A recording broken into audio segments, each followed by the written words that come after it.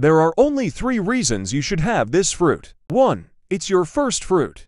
2. You're a troll. 3. You missed the fruit from when you started. You just like the flight ability. If you're a sword main and you see somebody with this fruit, run. You literally just rolled this, be honest. You spam self-destruct. This is your only Logia fruit. You actually aren't that bad. Dough is more annoying. You're decent at PvP.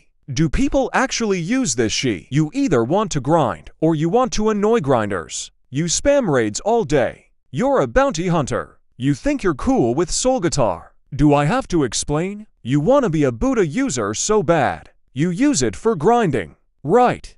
The One Piece! The One Piece is real!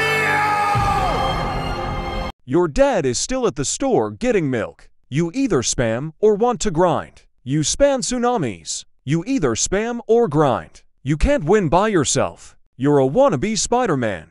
I have nothing against you. The mastery to 100 move is what your dad did. Rubber users hate you, plus you're a decent PvPer. You pass. If you see somebody using this fruit, run. Nobody uses this. But if somebody does, it's probably because it's the newest. You're literally camping for a gravity buff. Oh my god, you're so effing annoying, I can't even come out the safe zone.